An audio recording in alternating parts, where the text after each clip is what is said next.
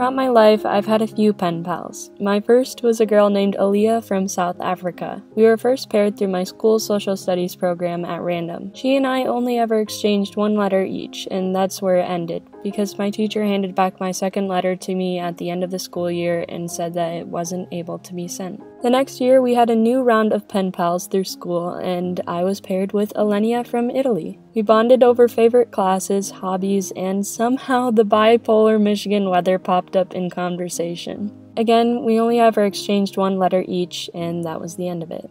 A few months before I moved to Kansas from Michigan, I brought up the idea of pen paling to a few of my close friends. Though I received and sent letters to some of my friends with no response, one did stick. And almost 2 years, 25 plus letters, and a few postcards later, all it took was one person sending that next letter back.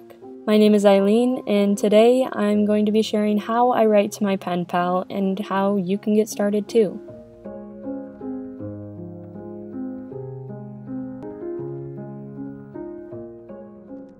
There's a big misconception that pen paling requires all of these fancy pens and beautiful handwriting to accompany it. And although I enjoy watching videos from these YouTube channels that are dedicated to the literal art form of pen paling, in reality, all you need is a pen and paper. And that's it. It's really all about preference and how many or how little tools you actually want to use. Here are the tools that I like to use. I like to write the bulk of my letters in blue or black pen. Sometimes I'll use a pencil if I'm feeling like it, and I also like to use fun highlighters or just any markers to spice up my letters a little bit. And of course, you can't forget my smiley eraser that I've probably had since elementary school. Now we'll get into what I do when I receive a letter. I just got this letter in the mail a couple of days ago, and I've just covered up the front here, so you don't know where I live, you know? By the way, I'm the absolute worst at opening letters, so don't feel bad if you struggle a little bit. We can struggle together. It'll be great.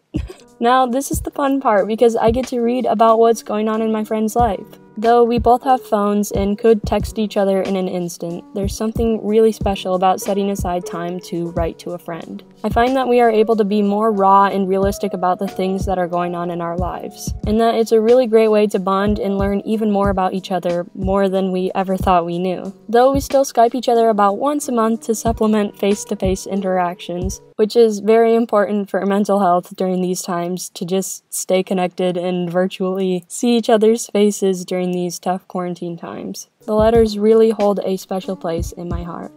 Here's what I do when I actually write my letter. I typically use any journal that I have with lined paper. This happens to be my YouTube video ideas journal, but it's secret! Anyway, I open up just to a random unused page in the middle of the notebook and get crack-a-lackin'.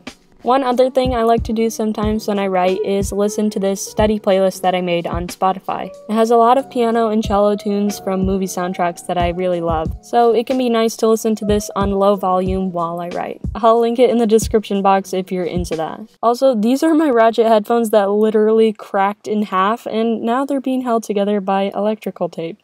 So, there's a fun fact for you, I guess.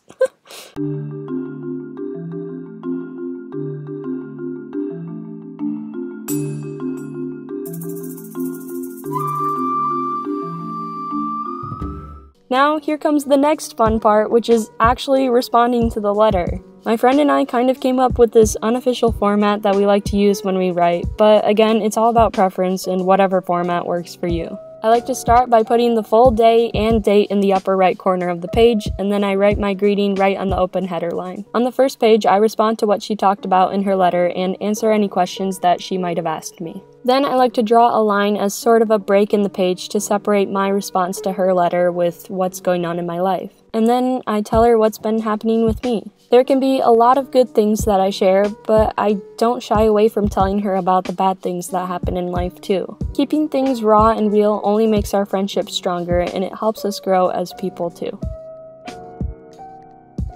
So once the letter is done, I like to go back in and highlight these little hearts and faces that I put in my letters. Which, this makes me wonder, back in the day when all they had was letter writing, did they put little winky faces in their letters too?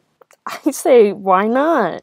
Anyway, at the end of each letter, I ask her to update me on what's been going on with her, and then we like to do this little song recommendation. This time, I recommended that she listen to Rain by Patty Griffin, which is a song from my childhood that I rediscovered recently. And sometimes I like to draw lines on the side or add color to my letter just for the fun of it, but that's really it for writing the actual letter. Here, I'll talk about what I do to send the letter out. At this point, I fold up the pages twice, let them levitate into the envelope, and then I'm good to go. But sometimes I like to make these little pieces of confetti out of sticky notes by cutting them into strips and then cutting those into smaller pieces. It's just another way that I like to spice up the letter and make it a fun celebration. I can just imagine my friend opening this up and having to clean up the mess from this. After that, you lick that sucker up, try not to choke on the chemicals from the glue, and fold it down. To the best of your ability, of course. Mine is not very good. Now, I'll show you how I write the addresses on the front of the envelope. Most people might know how to do this, however, in this digital age, there might be some people who do not. You'll need an envelope, a pen, and a drink of choice. Of course, I choked on my lovely soda here.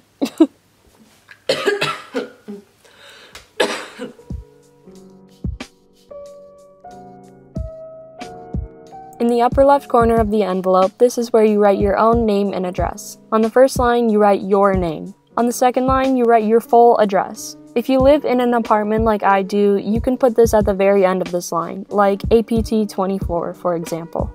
Under that, you put your city, your state, and then your 5-digit zip code. Not entirely sure how this works internationally, but maybe some knowledgeable peeps in the comments can help people out who are wondering. Now for your pen pal's address, you write this in the middle of the envelope, just a little bit bigger than the one in the corner. This is the same order of information as before, but with your pen pal's information instead.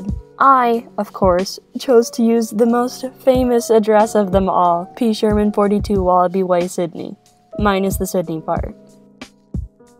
After that, you slap a nice stamp up in the upper right corner and you're good to go. Now more than ever, I cherish taking walks to the mailbox because it gives me an excuse to be outside for a little bit. So go call up your friends, family, lovers, let them know you want to start pen paling with them, and go write up a storm.